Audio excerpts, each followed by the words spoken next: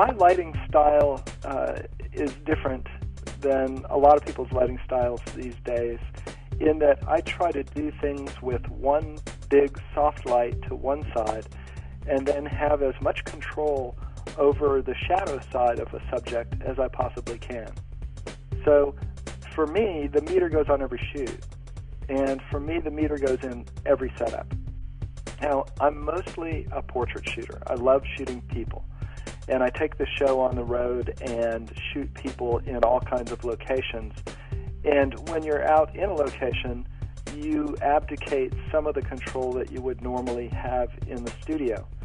So it means that your technique has to be nailed down a bit better than the person who works every day in the same space with the same lights. So what I'm trying to do on a typical shoot with a corporate executive, a CEO like Michael Dell or something, is get in and out quickly, but get results that are repeatable using the light that I like. So I'm coming in with a 72-inch umbrella or Elechrome Octabox, something like that, with lots of layers of diffusion because I want that key light to be soft and wrap around. And then I want the edge of the shadow to be almost black. The other thing is that we still get a lot of requests from magazines and from ad agencies to shoot against whiteout backgrounds. But when we shoot a whiteout background, it's really important, especially if you're doing it in a smaller studio, that you not overlight the background so you don't get a lot of bounce coming back and wrapping around from behind somebody. So we use our meter pretty religiously to make sure that the ratio between our key light and the light that's hitting the background are relatively similar. The other place where I use a meter a lot, and it's not necessarily a style of lighting, but I love to shoot in the streets. I love to go to Paris or Rome or some cool place and walk around with a Leica M6 or a Leica M3 or a Mamiya rangefinder camera and take photographs on black and white film. And most people, I think, don't understand that metering is probably even more important in a situation like that because either in the studio or on the street, if you depend on the in-camera meters, you're going to be spending an enormous amount of time in Photoshop kind of getting those exposures to some sort of middle ground. Okay, when we photograph executives and we're using a big soft light with lots of layers of diffusion, we've found that it's vital to go in with a handheld incident meter and take a very accurate reading of the tonal values that you want to establish in the photograph. So I whip out my Sekonic meter, and every time I go out with a new assistant, my second assistant always rolls, or my first assistant always rolls his eyes when he hears the standard question, which is, hey, you've got histograms in the camera, you know, you get to see it on the little window, why are you bothering to meter? And the reality is that if you've got anything white in your image, like somebody's white shirt, some white in the background, etc., and it pegs off the edge of the histogram, you have no idea where the established edge of the highlight tones in the person's face that you're going to be able to get. If I go in with a meter, and it's a well-calibrated and known meter, and I take a very specific reading from that person or at that person's subject area back toward camera, and I get a very specific f-stop, if I shoot the camera at that exact setting, when I get back to the studio, all the tones on either side are exactly where I want them.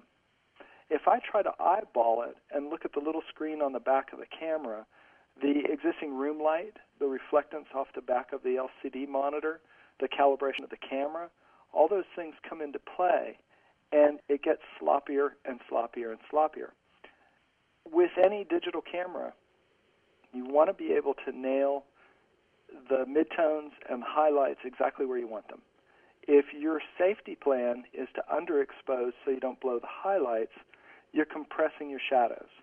And that's when bad things like banding occurs and lack of detail in the shadows, which makes the file look pretty grungy. which may be something people like, I don't know. The other reason that I use meters a lot in situations like that is that I'm not 100% sold on digital.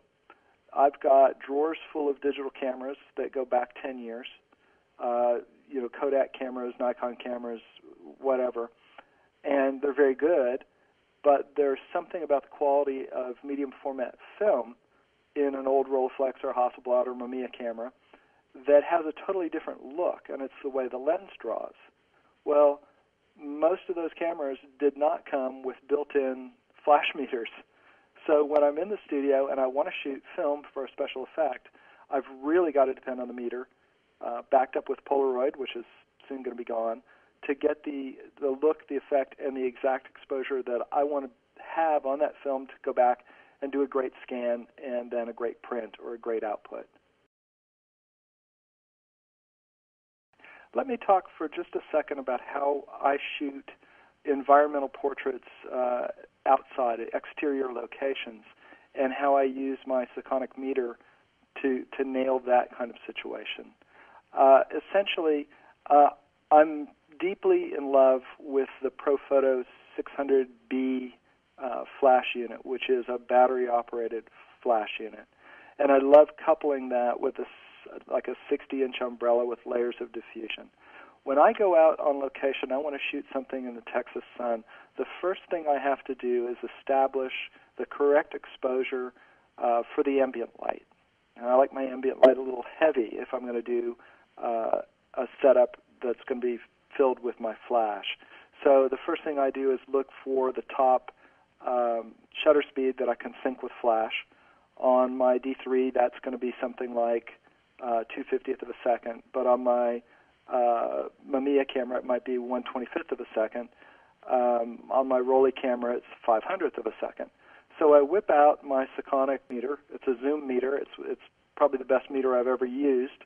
I've used other meters and always come back to the Sekonic stuff.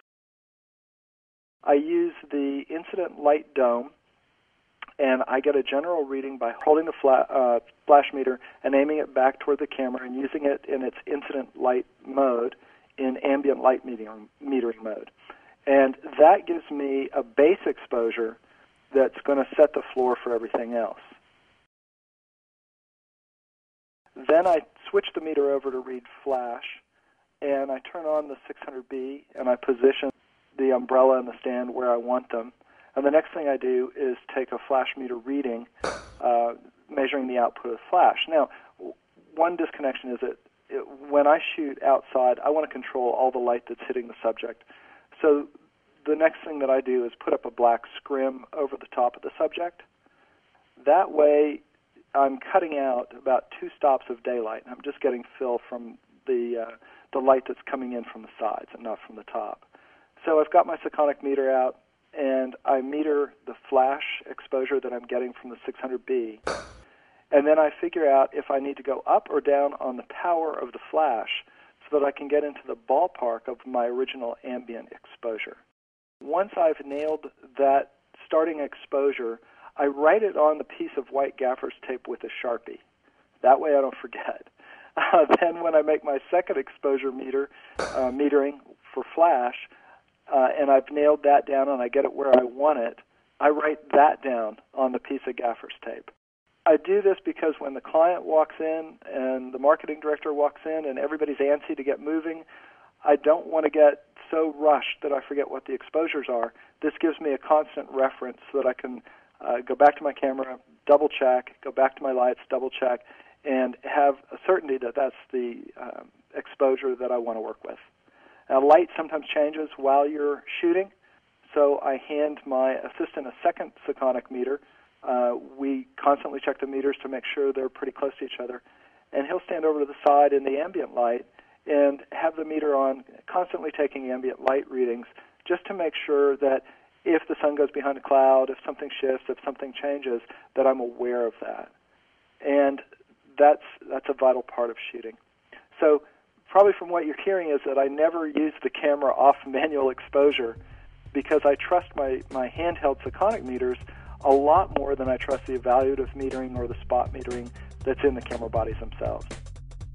I'd like to make a point about the histograms. You know, there's a pervasive myth among photographers nowadays that because they have the little histograms on the back of the camera, that somehow they have all the information they may need to do a great exposure.